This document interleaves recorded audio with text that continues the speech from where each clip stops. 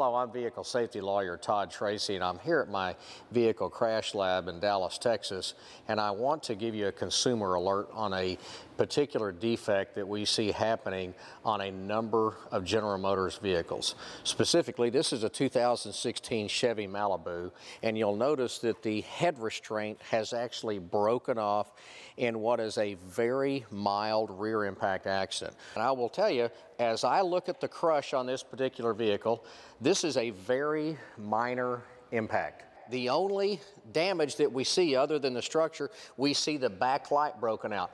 None of the other glass in the entire vehicle is broken out.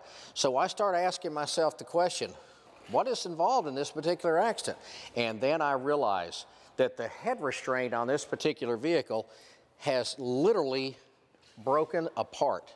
Now, the head restraint on a vehicle is critically important to supporting the head-neck complex. And when the head restraint fractures and separates like this, the head-neck complex experiences so much hyperextension that your head literally separates from the spine and you die of what's called a hangman's fracture.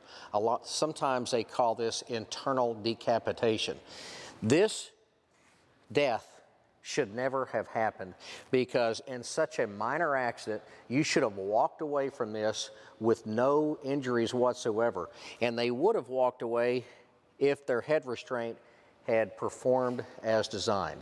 The reason this happened is because we have done an evaluation of the head restraints that General Motors is using, and we have 4 cases identical to this involving Chevrolet's vehicles that are all manufactured by General Motors. The reason this is happening is because the head restraint post, they started using a weaker material that's very brittle, and you'll notice that the head restraint post is hollow. The second that this happens and your head restraint fails, your head-neck complex has no support whatsoever. This is a critically important vehicle safety system in our vehicle. And I will tell you this, that if we already have 4 cases like this, there are going to be thousands and thousands of people that are exposed to this serious risk of injury or death.